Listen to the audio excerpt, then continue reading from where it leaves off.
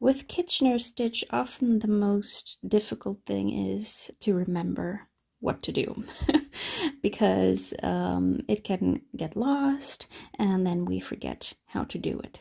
So usually we look at it from this side and we say, okay, there's the first stitch. We take that off knitwise, and then we take and then we go through here purlwise and leave it on, and then through the other set of stitches it's go through purlwise and then knitwise and leave that on. And you know how simple you may find it, sometimes that this can, you know, we can forget how to do it. But if you're looking at it from this direction, all you have to remember is in, out. So we start at the first set of stitches. With the needle we go in, and I'll take this first stitch off, and then we'll go out, and then I'll pull it all the way through.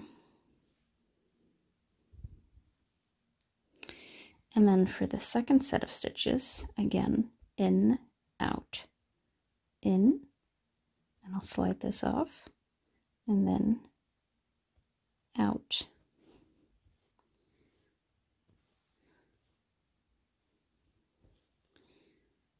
In, out.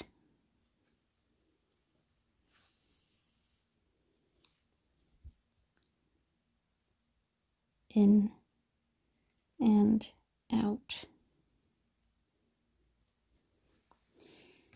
And just looking at it, oh, making a mess here. And just looking at it from a different perspective might help you to remember it so that you don't have to look it up each time. Let me know if this helps, and I'll see you next time.